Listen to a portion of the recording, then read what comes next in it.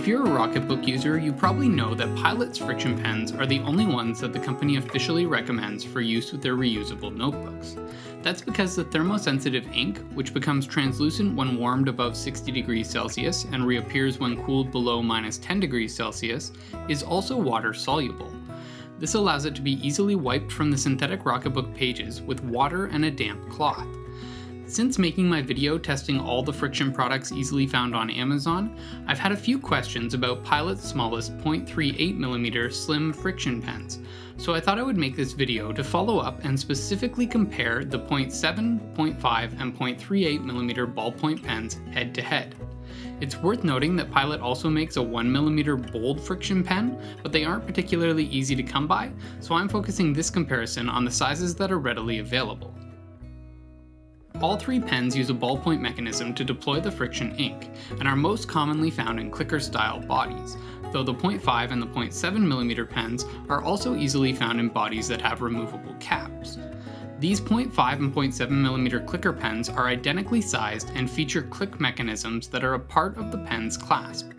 The grip of these larger pens is just over 11mm thick and features a rubberized cover to improve comfort.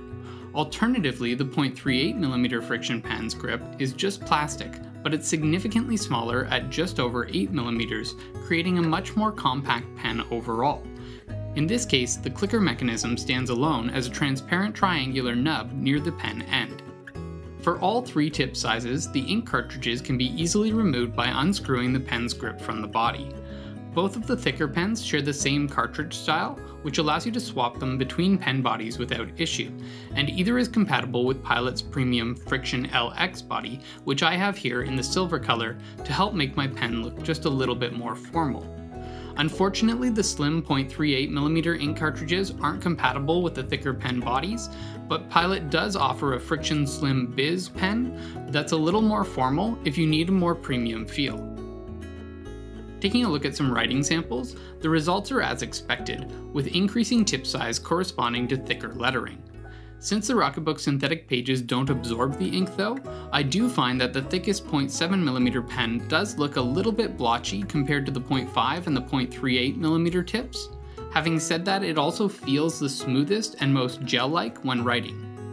Regardless of the tip size, all scanned quite well using the Rocketbook app, though again, the thicker the pen, the more bold the image appeared. Personally, I think the 0.5mm pen strikes a nice balance between boldness and feel, because I'm not a huge fan of the in-person blotchiness of the 0.7mm pen or the texture of writing with the 0.38mm pen, which is a little too sharp for my taste. In terms of drying time, the results were also quite intuitive, with the 0.38mm pen taking around 7 seconds to dry, the 0.5mm pen taking about 12 seconds to dry, and the 0.7mm pen taking roughly 20 seconds to dry. This makes sense since the larger ballpoints deposit more ink on the Rocketbook synthetic polyester pages, which don't absorb the ink, so it has to dry out in order to avoid smudging. Regardless, it's an important factor to consider because it's never fun to come back to a note and find that you smudged the text with your palm or by flipping the page too soon. Another question I get asked a lot is how long will a FriXion pen last? So to estimate this, I measured the height of the ink in brand new cartridges for each pen size. Then I filled 6 pages of my letter-size Fusion notebook fairly densely with some fake notes, which I duplicated for each pen size. Once I was done, I measured how much the ink had dropped inside of the cartridge and used that to roughly estimate how many pages each full cartridge should be able to fill. As I expected, thinning the tip from 0.7 to 0.5mm makes a significant improvement in the pen's longevity since both use the same ink cartridge. I found that the 0.7mm tip would be capable of filling about 26.5 pages, and that the 0.5mm tip would last nearly twice as long, being able to fill about 59.25 pages. Keep in mind that these pages were quite densely filled. Interestingly, the slim 0.38mm pen performed the worst, with my estimate coming out to about 17.25 pages. I suspect this is because the cartridge of the slim pens is much thinner than that of the standard 0.5 and 0.7mm pens.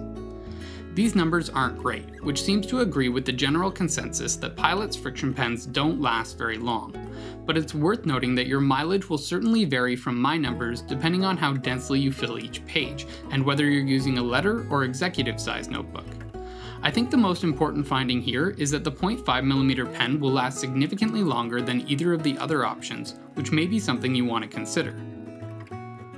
The last tip I'll give you is to consider buying replacement cartridges for your friction pens rather than replacing the entire pen. I know this seems obvious, but it's worth restating for Rocketbook users because our pen bodies tend to hold up better over time, since, as I've shown in my previous videos, you shouldn't be using the pen's eraser on Rocketbook synthetic pages to avoid damaging your notebook.